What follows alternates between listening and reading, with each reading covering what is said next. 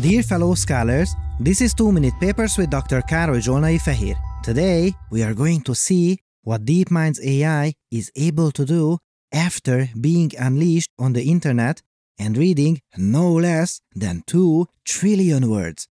And, amusingly, it also thinks that it is a genius. So, is it? Well, we are going to find out together today.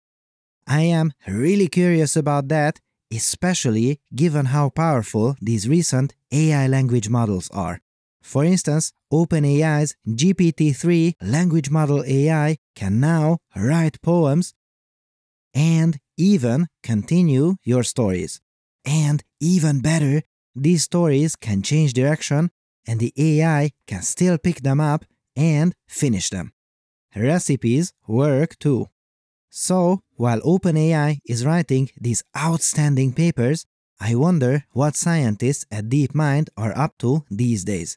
Well, check this out. They have unleashed their AI that they call Gopher on the internet and asked it to read as much as it can. That is 2 trillion words. My goodness, that is a ton of text. What did it learn from it? Oh boy, a great deal. But mostly, this one can answer questions. Questions? There are plenty of AIs around that can answer questions.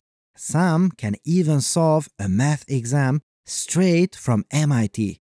So, why is this so interesting?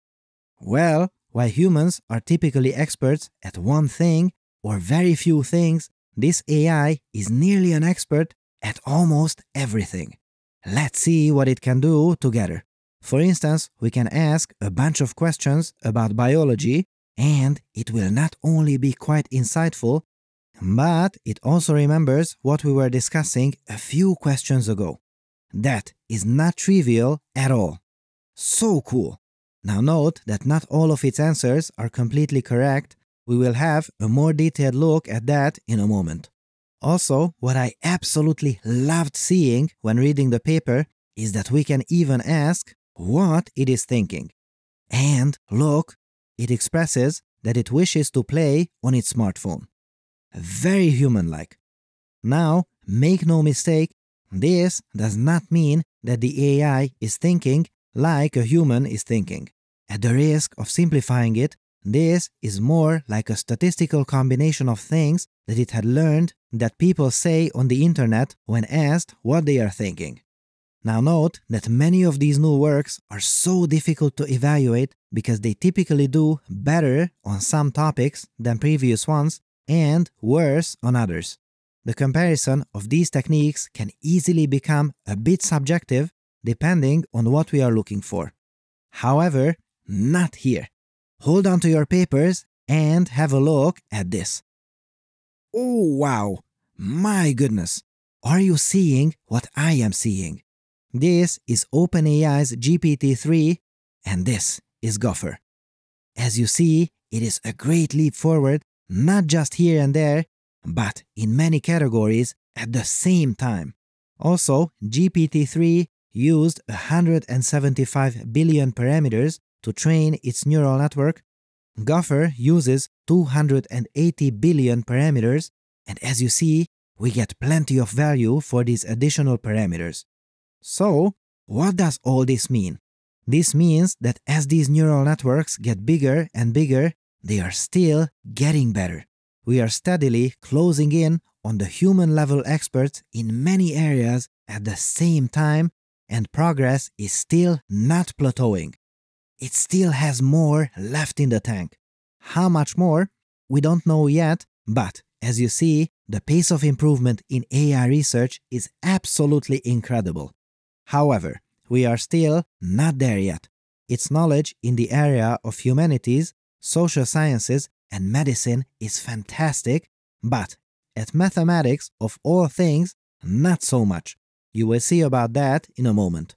And if you have been holding on to your paper so far, now squeeze that paper because would you look at that? What is it that I am seeing here? Oh boy, it thinks that it is a genius. Well, is it? let's ask some challenging questions about Einstein's field equations, black holes, and more, and find out. Well, it has a few things going for it. For instance, it has a great deal of factual knowledge. However, it can also get quite confused by very simple questions. Do geniuses mess up this multiplication? I should hope not. Also, have a look at this. We noted that it is not much of a math wizard. When asked these questions, it gives us an answer, and when we ask, "Are you sure about that?" it says it is very confident. But it is confidently incorrect, I am afraid, because none of these answers are correct. So, a genius AI? Well, not quite yet. Human-level intelligence? Also, not yet. But this is an incredible step forward, just one more paper down the line. And just imagine what we will be able to do just a couple more papers down the line. What do you think? Does this get your mind going? Let me know your ideas in the comments below. This episode has been supported by Lambda GPU Cloud. If you're looking for inexpensive cloud GPUs for AI, check out Lambda GPU Cloud. Get this, they've recently launched an NVIDIA RTX A6000 with 48 GB of memory. And hold on to your papers, because Lambda GPU Cloud can cost less than half of AWS and Azure. Join researchers at organizations like Apple, MIT, and Caltech in using Lambda Cloud instances, workstations, or servers. Make sure to go to lambdalabs.com/papers to sign up for one of their amazing GPU instances today. Our thanks to Lambda for their long-standing support and for helping us make better videos for you. Thanks for watching and for your generous support, and I'll see you next time.